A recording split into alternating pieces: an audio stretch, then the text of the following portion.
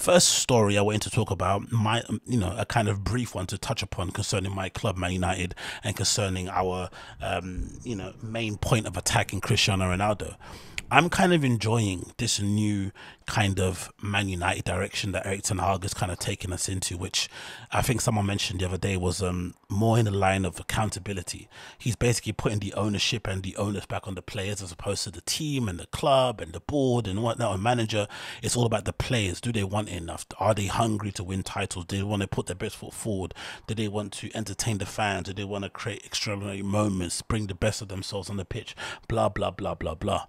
And so far, there's been a lot of drama around Cristiano Ronaldo, right? Because he came back to the club under the premise that he was going to, get us back to winning ways and get us a challenge for the title and being amongst the Champions League. And it didn't really work out because fundamentally our team was broken before he even arrived, right? Many, many years ago.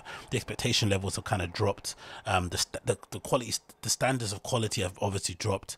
And it's just basically a bit of a shell of a club of what he kind of left. But then he came in hoping to kind of, pull us kicking and screaming over the line, and it didn't quite work out, and we ended up finishing outside the top four. And by all intents and purposes, I immediately thought, as soon as we finished outside the top four, even though Ronaldo signed a 2-year contract with the option of a further 1 year, so basically a 3-year contract, I was always under the assumption that if we didn't finish in the Champions League, at least in the first season that he stayed at the club, I was under the impression he was going to leave, because Cristiano Ronaldo never struck me as a player who was kind of like, not Ibrahimovic is probably a bad example because he's a bit older than him, but he didn't strike me as a player who was looking to have a swan song. He still thought he could compete at the highest level and contribute to the best teams and still win league titles, still win, league cups, domestic cups and Champions League, quite challenging and stuff. I think he still believes he can still contribute to a team on that level. And I think from what he's proved with United, scoring 18 goals in a season despite playing for a very dysfunctional team, he's clearly proved if you just want goals and you don't care about the all-around general play and all that stuff, then Ronaldo is still a pretty potent figurehead to have up front and a pretty useful player to have in your squad. But unfortunately, it's Cristiano Ronaldo. Do you know what I mean? With the name that he carries and the gravitas and the kind of, this sort of reputation that he has, it's very hard to have a player like Cristiano Ronaldo just be a squad player. He's gonna ruffle some feathers. He's not gonna be happy with being on a bench, and it just isn't the kind of influence or environment that you need in a club, especially a club like United that's really suffering from dysfunction, is really suffering from players who are already kind of entitled and have big egos anyway. There's a lot of division in the camp for lack of accountability, lack of repercussions or responsibility taken on players, blah blah blah blah. The last thing you need is a manager to have Ronaldo there. So I was surprised when there was no immediate news that came out as soon as the season finished that he was going to leave. But then when that news didn't come out, and then it came out that Ten Hag sat down with Ronaldo and they had a conversation, and he basically assured, you got the feeling from the quotes that we heard or from the leaks that came out, that somebody on Cristiano Ronaldo's side basically gave Ten Hag reassurances that he could count on him. Then Ten Hag comes out and says, I can count on him. I'm looking forward to having him on a tour and integrating him into the squad, blah, blah, blah. And then fast forward a couple of days later, we hear some news that Cristiano Ronaldo's wife, who has this amazing actual Netflix documentary you should definitely check out. I didn't really think I'd like it, but it's actually a pretty good watch, so definitely go and check it out. I forgot her name. It's actually just her name. It's the title of it. But it then gets announced that something happened with the family. No, it gets announced that she is not happy at Manchester, basically. And the narrative that's coming out from the camp of Ronaldo is that I think prior to the end of the season, unfortunately for Ronaldo and his family, or Ronaldo and his wife, they had twins, right? And one of the twins passed away prematurely. And supposedly the story coming out from Ronaldo's camp was that Cristiano's wife is not happy with going back to Manchester because it reminds her of all those dark times, right? Which is understandable. So they went back to Portugal, where they live, etc., to kind of unwind and detach from the life in Manchester and stuff, because it brings back too many bad memories. Understandable. Then later on, we hear some stories about there's another family emergency that basically prevents Ronaldo from joining up with the guys on tour, which basically meant he missed the entire pre-season tour that we did, in Australia and whatnot. And now we're in a scenario where ever since then, there's been story after story after story about Ronaldo being linked to every single club in Europe, and every club in Europe essentially refusing to sign him, or basically saying we can't afford to sign him, or the wages are too much. I even saw his name being linked with like Olympic Marseille and stuff, like crazy shit. And recently I saw his name being linked with Atletico Madrid, and the Atletico Madrid like supporters or maybe ultras came out and basically said we don't want him anywhere near our club, of course, for the damage he's inflicted on their club since when he was at Real Madrid and also when he was at Juventus. I remember that kind of iconic celebration where he kind of, looked like he was telling them he was, he was basically performing fellatio on Atletico Madrid's fans' faces and shit. But in general, it seems like his agent or his team has not been shy to basically float his name around with different clubs. And now we don't really know where he stands. But the thing that I like at the moment is that it feels like Ten Hag is at a point where he's not going to let any player dictate in the situation.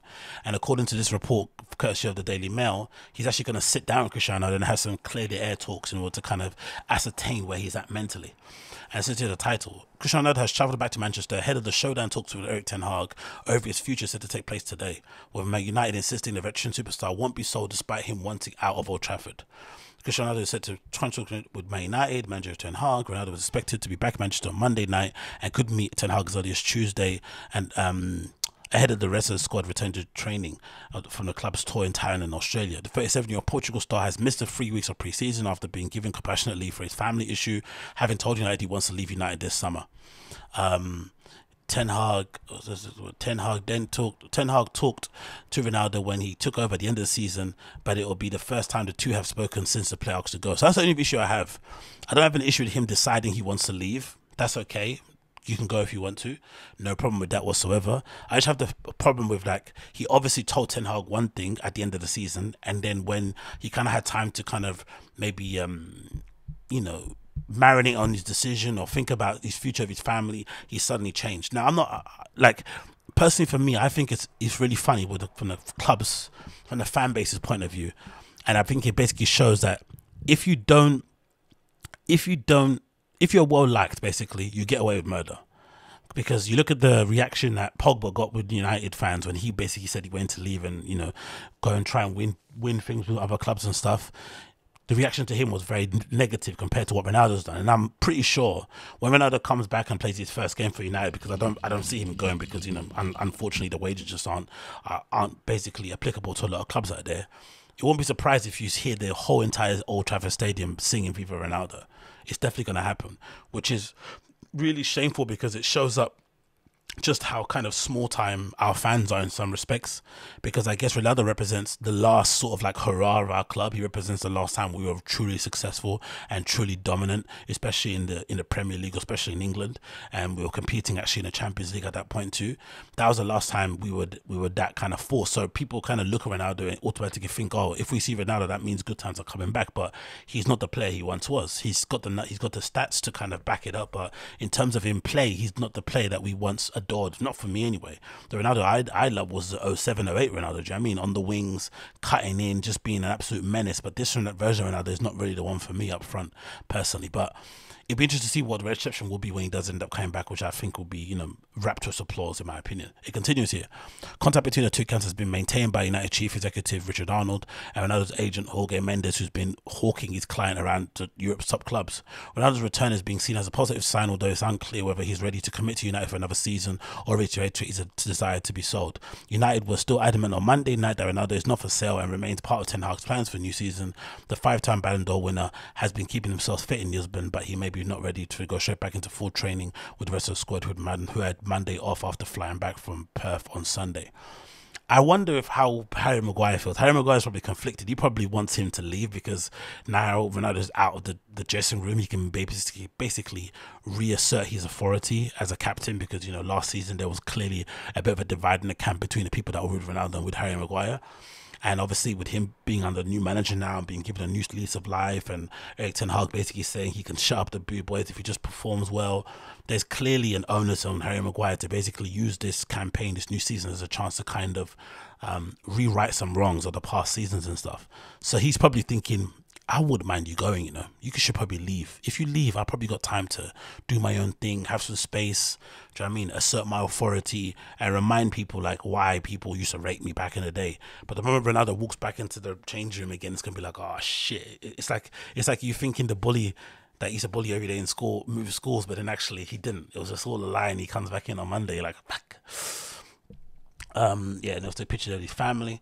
Obviously, you can tell he's very family orientated. So, if this story about his wife is the one who's basically pushing for the move away from Manchester because Manchester brings back too many bad memories because of the loss of their child, he would definitely leave. I think Ronaldo's that kind of player or that kind of person anyway, who is not money motivated. I don't think, although he does get paid a crazy salary in terms of everyday work or whatnot, I still think he's somebody who's mostly driven by personal glory. Do you know what I mean? By winning titles, winning trophies, and all that kind of stuff.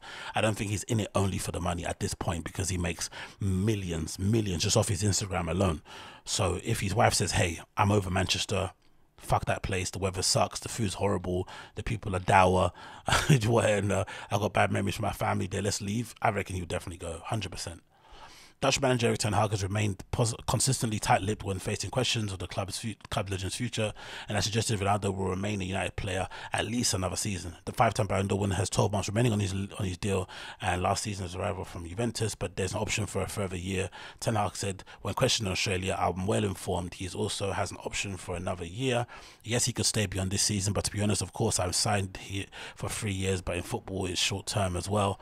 We have to win for the start, so I don't look that far ahead. I have a strategy. It's a process to take time, but in the end, we have to make sure that from the outset, this is the winning team." So let's see what happens, but I'm pretty sure that he's probably going to end up leaving. That's my gut feeling. And I think overall, I wouldn't be too against it, to be honest. I think the team does need a bit of a fresh start. It would be nice to kind of get that kind of old regime or that kind of old way of looking at things in terms of signing marquee players and and thinking they're going to solve things and be the saviors out of our club and make it more of a collective issue. Of course, we'll be one less striker down, so put a lot of pressure on the current front three who have been playing on tour, which has been Martial, Rashford, and Sancho. But this is what being at a big club is like. Do you know what I mean? So if that happens, then I won't be too bad. I won't be too upset about it, to be honest. I have to be completely honest to be about it. But I would also like to see if Ronaldo could actually integrate himself into a Ten Hag team with the pressing and stuff, and how he'd actually work in that team. Because I think Ten Hag did seem pretty excited about getting a hold of Ronaldo as a coach. I mean, I'd imagine having the ability to coach one of the best players in the world, despite his age, and seeing if you can implement some of your strategies and your techniques and your tactics and whatnot, formations, and adapt him into that would probably be exciting. But it is what it is. We move on.